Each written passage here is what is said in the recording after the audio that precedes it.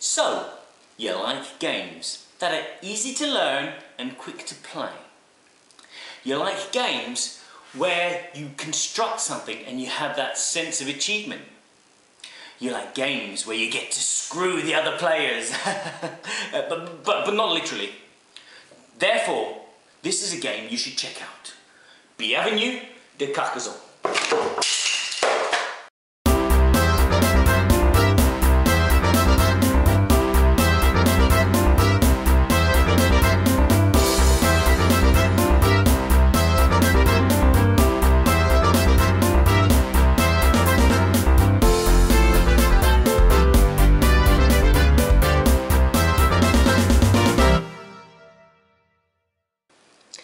Carcassonne is a 2 to 5 player game in which people are playing tiles. It's a tile playing game, and this has won several awards for being such a great game. Let's have a look and see what we've got in.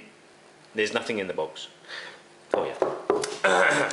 The components include a score track for all the players to keep score of how many points they've got, because points make prizes. No, they don't make prizes. Obviously, the person with the highest score is the winner at the end of the game. The game also comes with 72 tiles. My version includes the river expansion, which is free.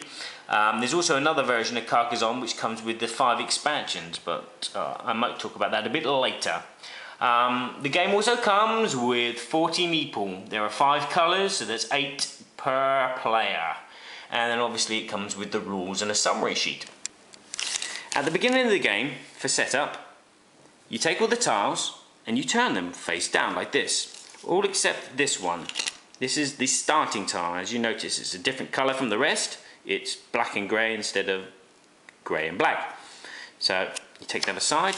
You take all these tiles, you can give them a shuffle up like a fish in a dish, and then you make some small little piles of them, like so. Also, each player chooses the meeple colour that they want, and then obviously takes all the meeples of their choice. Okay, so with your tiles piled like this, your starting tile set out of this, your players have all chosen their colour, then each player designates one of their people to start on 0 on the scoreboard, and then we are ready to play. Now, why is this game called a tile laying game? It's called a tile laying game because basically what you're doing is you're taking a tile and you're laying it next to another tile. That's why it's a tile laying game. So on a person's turn, they will take a tile like this, and then they will attach it. You need to make it so the edges always match. So in this case, the road is touching the road, or the castle is joined to the castle, or the grass is joined with the grass. So as you can see, as time goes by, the map will get bigger and bigger and bigger. Now, how do you score? Well, this is where your meeple come in. Your meeple have 4 roles. They are, no, they're not the village meeple, they're not the YMCA. Let's try this another way. Okay, so these are the 4 roles that you can give your meeple. Now, for those of you new to gaming, these components do not come with Carcassonne. I'm just using these as reference for you to make it simple to understand. For those of you who are familiar with board gaming, maybe you can make a list and tell me what these components are from, what games. Okay. The robber. You can assign one of your meeple to be a robber. To do this, when you place your tile, you place your meeple on the road. Therefore, he is a robber. Okay? When your road is finished, and to finish the road, you need an end. So, for example, this road is not finished, but it will be finished if I place this tile here, because there is an end here and here. And therefore, you will get 1 point per tile that your road is on. So in this case, 1, 2, 3, 4, 5, 6, 7, 8, 9. Okay? Then, once you've scored your 9 points on your track, you will then remove your man and he can be neutral again, and you can use him to be whatever you need him to be. Okay, the second role is the knight. The knight will go on a castle piece. So in this case, if I was to play this tile and place my meeple on there, he is now a knight, and he is responsible for constructing this castle. Okay, I may not have mentioned it, but when you place a tile, your meeple must go on the tile that you place. You're not allowed to place it on any tile that you want. Okay, so what will happen? Well, once you've finished your castle, and to finish your castle you need walls all the way around. Okay, and you can make some really nice castles. You will score for your castle, and it's 2 points per tile that your castle's on. So in this case, 2, 4, 6, 8, 10, 12, 14, 16, 18, 20, 22. Okay, these also come with these little bonus point shields. Okay, and they are worth 2 points each. So on this map, I have 2 of them. So 22 plus 4, 26. So I would score 26. Again, I would remove my man. You get back into my reserve to be used for something else later on. Okay, next we have the monk. Now the monk is depicted, well, not depicted, but he goes in a priory. And a priory scores, let's say I've just placed this one and I put him here. The priory scores once it is surrounded with other tiles. So in this case, all the way around. Will you stop whistling? And then that will score you 9 points. And then you remove, score you 9 points. And again, you can use your man for later on in the reserves. Finally, the farmer. The farmer is probably one of the hardest ones to explain. But basically, when you place your tile, ding, you place him on the grass verge. I've laid him down just to make it a bit more evident, because when I play it's a bit hard to tell if someone's a farmer or a robber. So it's best to have robbers and knights all stood up, but farmers laid down.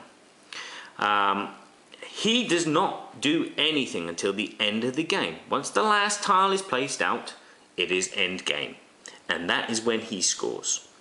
He will score 3 points for each city on his grass that is finished.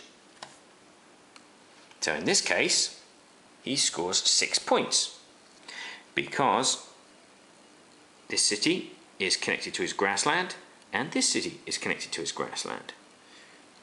Oh, and this city here. So he will score 9 points. Sorry, how did he not score for this one? Because there's a road blocking, so that separates his grass from someone else's grass. So if the green player is there, that's the green player's castle. He supplies food to. And the yellow player will supply for those 3. So he gets 9 points. The green player, who's only got 1 finished castle, will only get 3 points. There you go. So you're probably saying to yourself, where's the screw you factor? Well, it's right here under your nose. Look down. You don't see it? Let me show you. Okay, let's say the blue player is building this castle. Okay? And it's your turn. You can place a tile and you can finish his castle. But what you can't do is you can't put your man on it and claim the points for that. You are never allowed to place a meeple on the same place where someone else is building. You cannot place a meeple on a road which someone else is building. You cannot place a meeple on a city which someone else is building, and you cannot place a meeple on a farmland. But what you can do is you can use the screw you factor. You can place the tile in such a way and place your meeple on so that hopefully on your next go you find a tile which connects the two. That way, at the end of the game, when you're scoring and the castle is built, or the road is finished, or the game is finished, you get equal points to the other player. You can also screw over your player by having him outnumbered. So in this case, at the moment this is a separate castle to this castle and to this castle, but as soon as someone connects it, you outnumber him 2 to 1, which means that the green player here would get all the points for finishing the castle and the blue player will get nothing. Okay? The same thing applies to roads and the same thing applies to the fields for the farmers.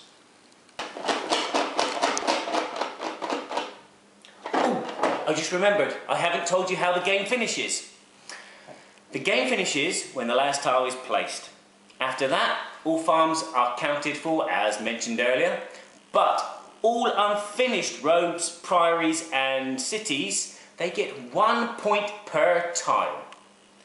All scores are then it's the morning, this is hard work. All points are then added together and the person with the highest points wins the game. So, concluding for Carcassonne, what would I say about it? What are my closing thoughts about this game? This game is an extremely... The simple mechanics of taking a tile at random and then adding it to a map to make it bigger, and then deciding whether or not to use one of your meeple to gain you points is so exhilarating. It just, after you finish the game, you just... Wow. But on a serious note, Carcassonne is a kind of a puzzle, like a puzzle. It's also kind of like dominoes where you're constructing and building. But there is this resource management kind of thing with your meeple. You've only got a certain amount of meeple to use to gain you points, so you have to use them wisely. Are you going to attack someone else and try and claim the points that they're building towards as well? There's all these kind of little simple facets which just make the game so interesting. The things that not so cool about the game is the scoreboard is a bit too small. You only go to 50 and then you've got to remember who's gone past 50.